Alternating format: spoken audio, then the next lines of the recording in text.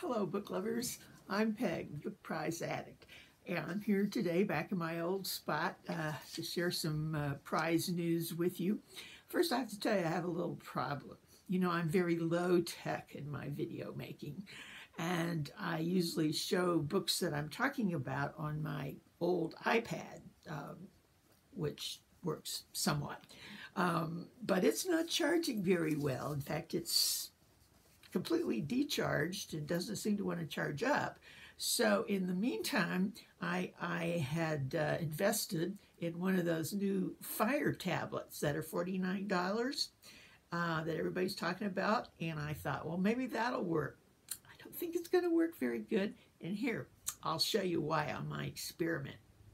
Okay, today is Tuesday when all the new books are published for the week here in the U.S. Oh no, I've already got a problem. Okay. Anyway, so I thought just as an experiment, I'll show you the book that I'm hoping to get from electronically from my library as soon as they put the new books out. The physical copy has a lot of holds on it, but it's called The Mars Room. See, this doesn't show pictures very good, does it? Anyway, it's called The Mars Room by Rachel Kushner. See, that's what I mean, not so good. Anyway, and suppose I've read a lot about it, and some people have gotten advanced copies here on BookTube, and it supposedly it deals with a woman in prison and her life there, and Rachel Kushner has won several awards for other books she's written, so I'm really looking forward to it. So I have to keep checking back to when the library puts their new electronic books up that were published today. Sometimes they don't do it till the next day, and then I just practically give up. Anyway, so that was the experiment to see if you could see that. Okay, but on to the books I'm going to talk about. A couple of them. First, I want to talk about the WELLCOME Prize. It's called, and the winner of it has recently been announced. Now, this is dealing with either fiction or nonfiction literature that has to do with health and medicine in some way. And I think some people here on BookTube were reading the whole list. I probably would like to listen to some of those. But I had picked up, I won't tell you what one yet because this was not the winner. The one I picked up at the library was called With the End in Mind, written by a lady, Dr. Catherine Mannix, and it has to do with ideas of death and the way in this contemporary world we seem to go to any lengths to keep death away, when maybe it'd be better to just concentrate on having a good death, you might say. And she gives a lot of examples, and she actually is a doctor of palliative care, which is care of those that are going to die, but to make them the most comfortable and the best situation for the family. So I thought it was really interesting. However, it did not win, but the one that won, amazing, is actually somewhat about death too. It's called To Be a Machine. Oh, that one's terrible. Terrible, terrible, terrible. Anyway, it's bright yellow. To Be a Machine, it's called. And this also, it deals with issues of mortality and what it might mean to be a machine. And it's the first I saw explanation of transhumanism and the use of technology for human evolution. So it seems to have a lot of big ideas there, but the write-up seems like it was kind of humorous and somewhat light. You could have something light on that subject. But I do have that checked out from my library, the electronic version, which that is. So I would like to try that. Okay, let's go on. Don't worry, I have a lot of actual books to show. You won't have to look at these bad pictures much more. Okay, also I want to talk about the Desmond ELLIOT Prize, and I had given a video on it. It's a prize in England named after the late critic, Desmond Elliot, and I want to direct you to a wonderful video that Steve Donahue made on it. I will put the link down below, as I will all the prizes. And Steve even talks about some dealings we had with this Desmond Elliot fellow. So that was really interesting. Okay, it has narrowed its short list down to 3, and the ones that are left are How to Be Human by Paula Kokoza, and this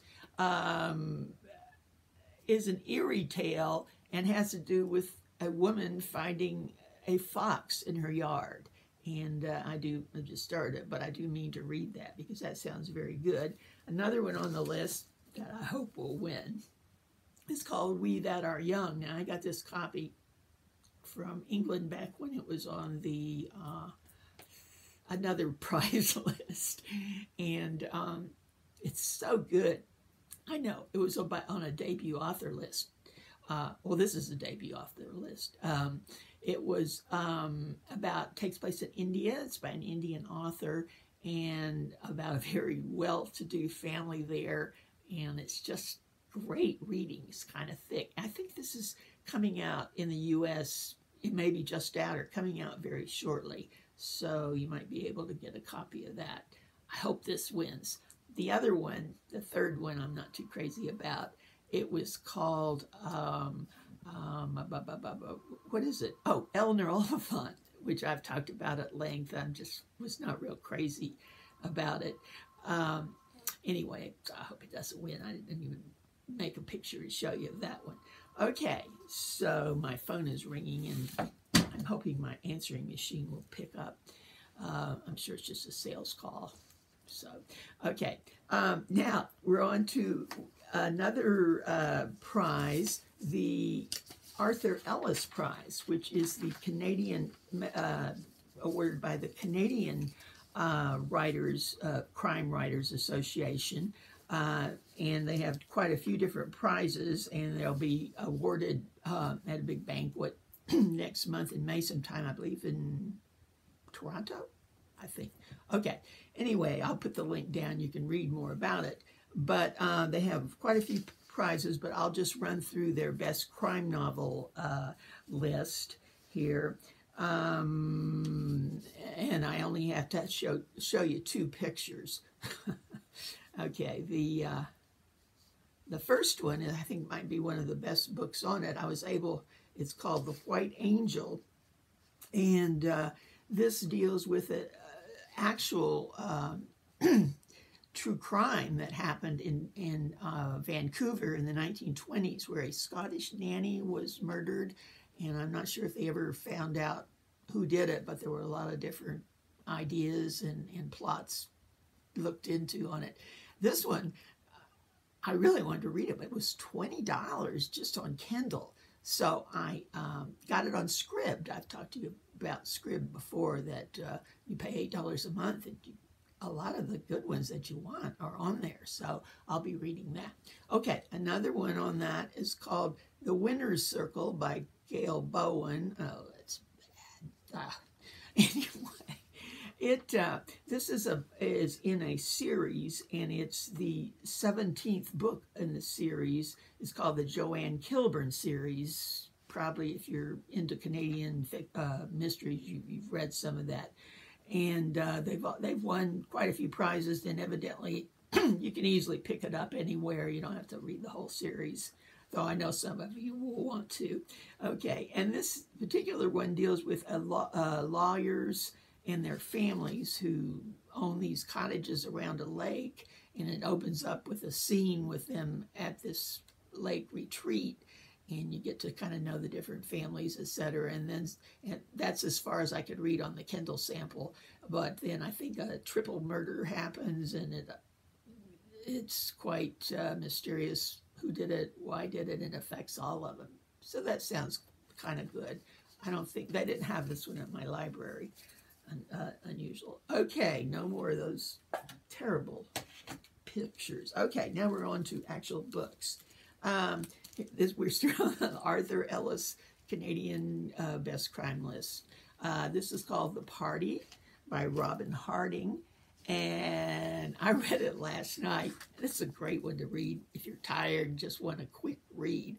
It deals with a young girl's 16th birthday party that goes horribly wrong in the aftermath of that. And as I said, it's a quick read. It's definitely not literary fiction, but it was kind of fun just for something different and something to like. Okay, we have The Forgotten Girl, which I want to get to before it's due back at the library. And this is a mystery that deals with a little bit of supernatural in the fact that there's a woman who can make people's memories disappear, and she has disappeared and nobody can remember her, and they're after her. And actually it sounds kind of interesting. I think I might like that mixture with a little supernatural put into a mystery. And last we have Peter Robinson, who also has a detective series starring his detective Alan Banks. This is the book 24. I've read several of these through the years, and again, I don't think you have to start at the first. It starts out in a charming country church, and I read several reviews, haven't started yet, that says the opening scene is one you'll never forget. Okay, that's all I have today. I'm hoping to get my old iPad charged back soon to be able to put a little better pictures on. So there's a Clark Award, which is a wonderful science fiction award, is going to be announced tomorrow, the long list or the list for it. And I'm really looking forward to that. So I'll be back soon. Bye.